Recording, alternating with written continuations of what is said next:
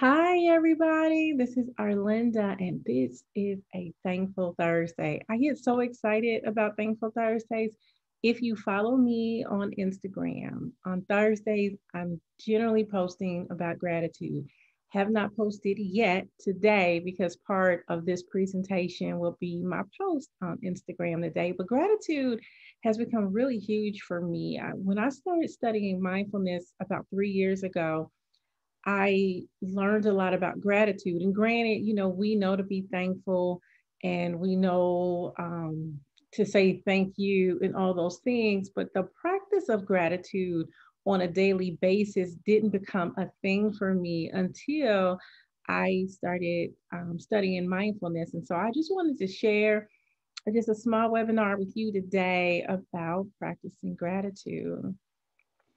So, gratitude, according to the Webster definition, is the state of being grateful. And, when you think about gratitude, there's so many things you can think about. If you look at this slide here, you think about peace, you think about abundance and faith and kindness. And kindness is so important in growth and change. And there's so much to be thankful for. I think sometimes when people talk about, well, what are you thankful for? You sometimes people think like you gotta get super deep and you gotta get super like super spiritual, like I'm thankful for. It could be something as simple as um, I am thankful for a bottle of water, because I needed it after I worked out the day. Of course, when you wake up in the morning, you thank him for another day. And so there's so many things to be grateful for. There is a video on YouTube and it's entitled Three Good Things. One of my practices for gratitude is every day I write out three things that I'm grateful for. And it's become like an habit over the past 2 or 3 years just to sit out and write three things that I'm grateful for. As a matter of fact, I've already written it out today. So here's my gratitude journal that I created, my daily gratitude. So today I wrote three things I'm grateful for. I'm grateful for Facebook Lives.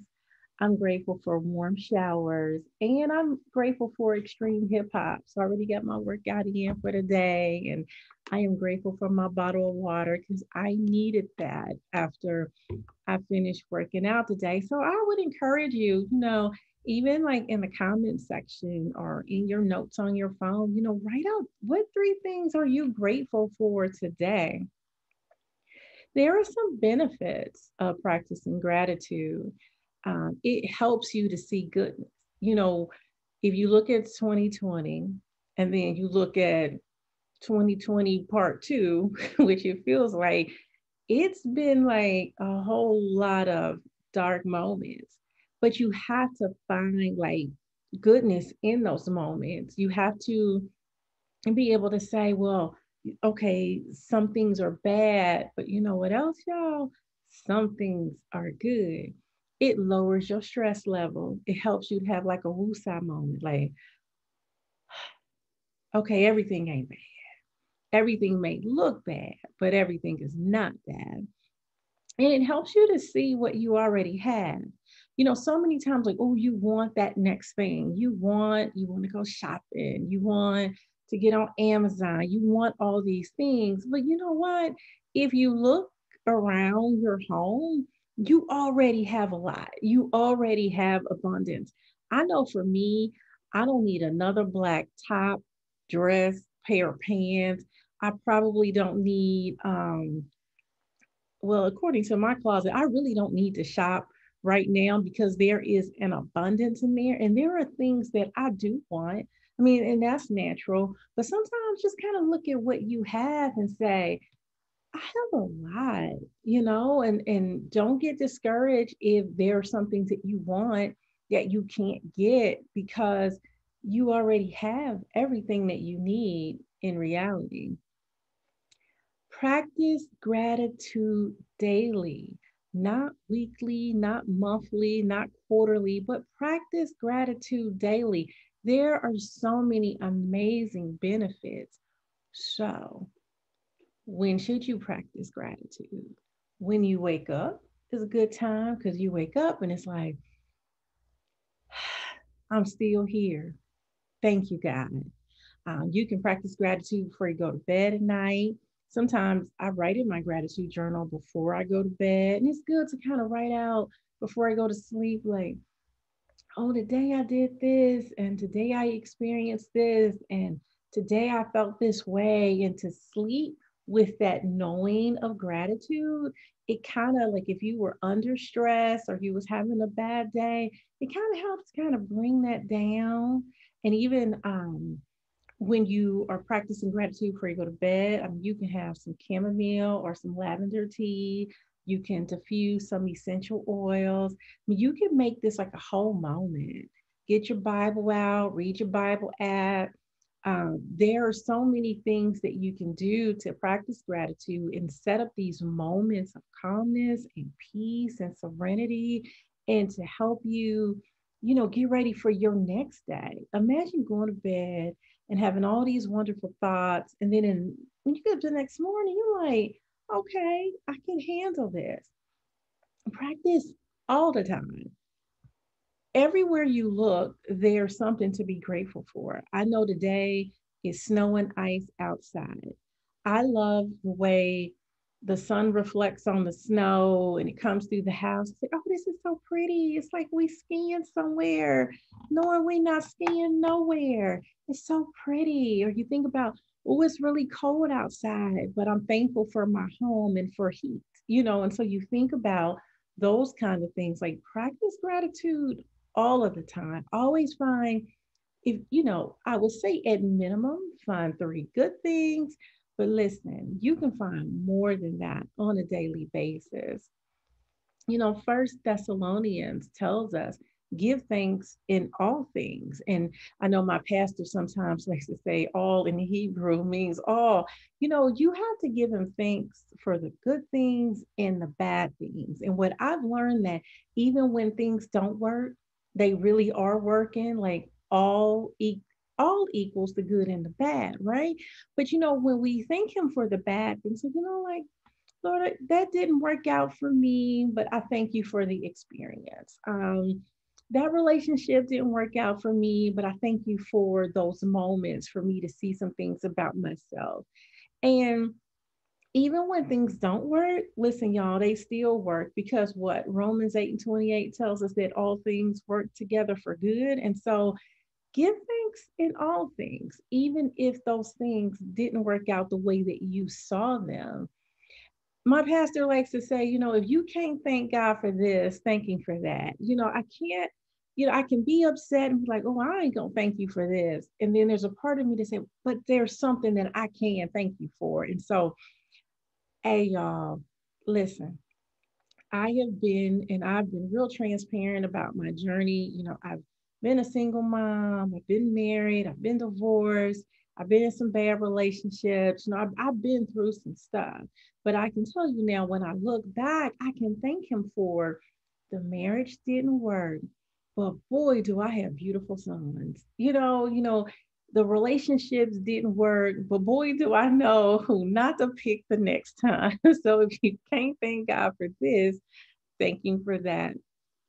Psalm 107:1 tells us, give thanks to the Lord, for He is good, and His love, I'm King James, His mercy endures forever. And so give thanks to God, for He is good. And I think it's Jonathan McReynolds that tells us that, He's better than good. He does so many amazing things. He supplies needs, He's protecting, He's keeping our families safe. And even for those of us who have been, severely impacted by COVID, like he's put hedge fence of protection around people. We've seen our friends healed, and we've seen our friends just kind of go through. And so, we got to give thanks to God, for He is good. And parents, even in the remote learning, I know it's hard. And look, I have a degree in education, and I'm up here just like, what, Google Meet, Pear Deck, Flipgrid. I'm like, wait a minute.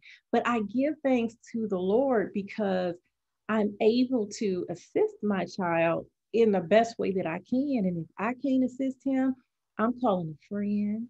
And if the friend can't help, I'm going to Google, I'm going to YouTube. And so I thank God, you know, because He is good enough to allow me, one, to be home with my son, and two, He's allowed me to be able to help other families who are going through remote learning. So, God is good, y'all. We say all the time and all the time, God is good. So I think it was when I started teaching mindfulness at the STEP program, we had an assignment, and it was actually a 3-2-1 assignment. And it was to write out three things that you're grateful for and two things that you plan to do tomorrow, kind of giving some pre-thanks, like that I have something to do tomorrow. And then one thing that warmed my heart. And so what I did last year was I created my daily gratitude journal. And that can be purchased at lindarinsights.com/shop. And it's really pretty. I had it actually printed here in Cincinnati, well, in Norwood. And it's so pretty. What I love about this is also for sale on Amazon. The ones that I have at home, they have these pretty pink, pinkish, lavender-ish color pages. And it's so pretty and it's so peaceful. And I absolutely love it. And I got to shout out my childhood friend who, and I'm so thankful because we've been friends since the seventh grade. Yes, we have. So she dropped a book last year, and it's called the Get Rich Quick Journal, because Stephanie likes to let us know that you are already rich and you can purchase this on Amazon. What I love about this book is, and when I talked about earlier, how we oftentimes like kind of get lost in what we have, this book directs you to write out what you already have. Like, what are you already thankful for? And so you can purchase this on Amazon. It's super pretty too. This blue on the screen does it no justice. It is absolutely beautiful. An activity that you can do for yourself, you can instill this for your family. You can do this in your classroom when students come back, is to create a gratitude jar. And so all you need some post-it notes, some writing utensils, and a jar with a top. And so you can write out either every day things that you're grateful for and put them in a jar. And then even with the books, this is really cool. So on a bad day, when you're having a rough day, you can go in a jar and then you can read things that you have been grateful for, or you can go in your journals and you can flip through days and look at things that you've been grateful for, things that warm your heart, things that you already have. Or also with the gratitude jar, you can go and look at like Webster.com and look up synonyms for gratitude and like write them all out on separate pieces of note, post-it notes, and put them in a jar, and every day pull one out and say, today I'm grateful, today I have gratitude, and put those in a jar. And these will make like cute gift to give somebody who might be going through. If you're really creative, you can decorate the jar, and there's so many things that you can do. I find that, and I remember one day I was having like a really rough day, and it was really rough because sometimes my emotions, I get so emotional every time, but that's like a whole nother thing. And I love Whitney.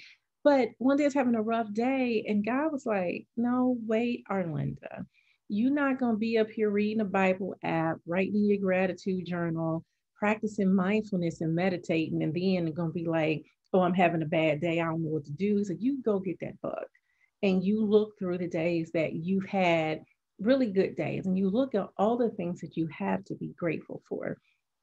So I encourage you in some form, practice gratitude daily. Let's say you're on Instagram or even on Facebook. Hashtags are so important. And if you need some encouragement and you're on social media, go to these hashtags, and all things give thanks. Hashtag gratitude, hashtag thankful Thursday, and just kind of read through the post and find something that resonates with you to help you get through your day. And with the save post option, create you a gratitude save post area where you just have gratitude posts that you can go to on days, well, every day. Just kind of scroll, time out for mindless scrolling. We got to scroll on purpose. So, thank you for joining me. Um, I hope that you learned something. I hope that something resonated with you. I hope that you're having a wonderful Thursday. I hope that you're thankful, that you're grateful. You know, God is so awesome. He's so amazing. And I really appreciate all of the love and support for everything that I do. You can follow me on Instagram, Lindar Insights. I'm also on Facebook at Lindar Insights, and I'm also on Instagram at Lindar Insights Publishing. And so, again, I thank you. Have a wonderful Thursday. For other self care articles, you can go to my website, Arlinda Christine Ministries, where there's a page entitled Self Care for the Saints, because saints, listen now, if we're not well, we can't help others get well too. And all things give thanks. Have a wonderful day. Be blessed, y'all.